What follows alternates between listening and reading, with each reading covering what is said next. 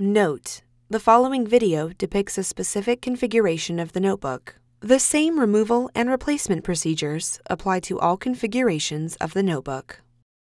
Before you begin, remove the battery, optical drive, rear corner covers, and base enclosure. Removal: remove the 5mm P1 Phillips head screw that secures the left display panel hinge to the top cover. Carefully rotate the left display panel hinge off of the alignment pins on the top cover until you gain access to the power button board. Important: make careful note of the routing of the power connector cable for later replacement. Disconnect the power connector cable from its connector on the system board. Remove the power connector cable from the routing channel on the top cover.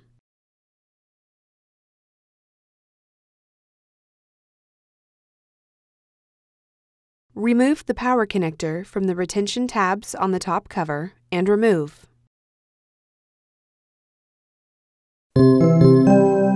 Replacement: place the power connector under the retention tabs on the top cover.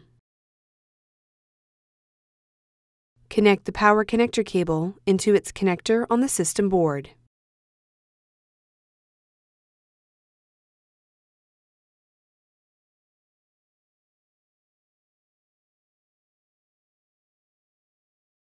Route the power connector cable through the routing channel on the top cover.